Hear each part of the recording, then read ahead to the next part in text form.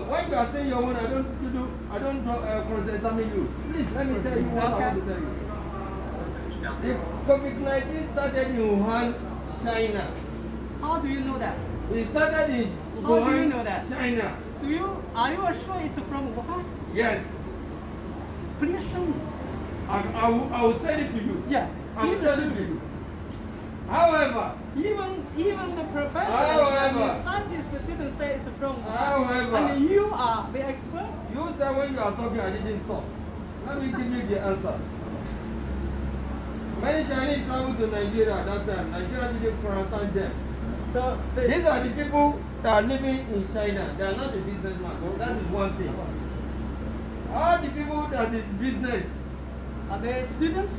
Are you students? They are here. They are here in China. Yeah. You don't need to ask me a question. They are here in China. They are not the businessman. That's why I'm telling you, when you are saying money or life. They are here in China. They are doing their business in China. They are here. That is one. Two, all the people from Nigeria that came for business, they are entitled to go for 14 days quarantine. In line with what you sent to us as your policy. We agree with you. With that. All these people, when they finish the 14 days quarantine, where they did the quarantine, they give them a paper of release. Why are they still giving them another 14 days quarantine again? It's not acceptable. Okay, it's the first one, the 14 days, the first 14 days is acceptable by us. Another 14 days, you didn't communicate to us that you are going to do another 14 days after 14 days. They have tested negative, and then they have given them the paper. Why are they giving them another 14 days? That is one.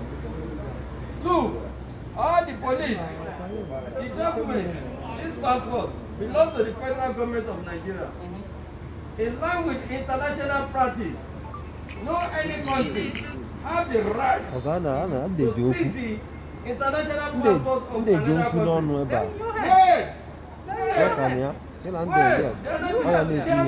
I just withdraw it from there. I know, you have that. I said they seize it. And then you know, your deputy, all the passports of Nigeria, they seized. It was released yesterday. Why are they seizing Nigerian passport? It does not belong to China. If you seize Nigerian passport, it's like you are seizing Nigeria as a whole. It's not acceptable. That's another thing. The third one I'm going to tell you, you didn't communicate to us that you are going to go to all the Nigerian houses and then you are going to ask them to come out and go and quarantine them. Did you communicate to us? No. Nobody communicated to us. If you want to do your policy of 14 days, shut down everybody. Don't discriminate. Everybody you sit at home, everybody, including Chinese, including Nigeria, including everybody, including you as a director. Everybody should sit at home. That is exactly what the Nigeria did. Really? Yes. So your government doesn't work? No, no work.